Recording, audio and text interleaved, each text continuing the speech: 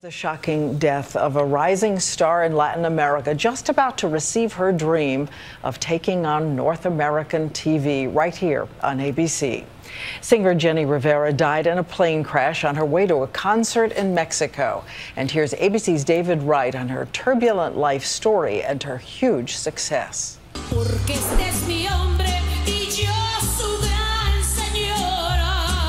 She was known as the Diva of Banda, Mexico's answer to country music. Tragically, Jenni Rivera's plane crashed yesterday en route to a concert. Her California driver's license found in the wreckage. In our eyes, we still have faith that my sister will be okay.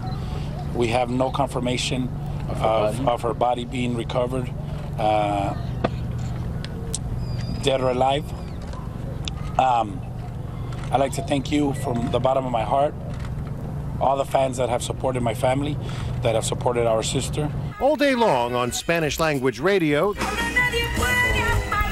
there have been tearful tributes. Her death is a huge loss. She was a role model to many young Latinas, having gone from rags to riches, being a self-made millionaire. In record sales alone here in the U.S., she was bigger than Beyonce. I've heard her described as the Mexican-American Dolly Parton. She was, you know, she had curves, and she embraced those curves, and that's what people loved about her. Rivera had several popular reality shows that promoted her as the mama with lots of drama. Shots of tequila with you. Shows that featured the whole family, 5 kids and 2 grandkids, the Osbournes of the barrio. She was a personality. She was a businesswoman. She was beginning to cross over into the English language market. ABC was developing a comedy series around her, which would have introduced her to a whole new audience.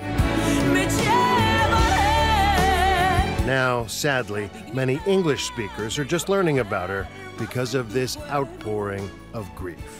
David Wright, ABC News, Los Angeles.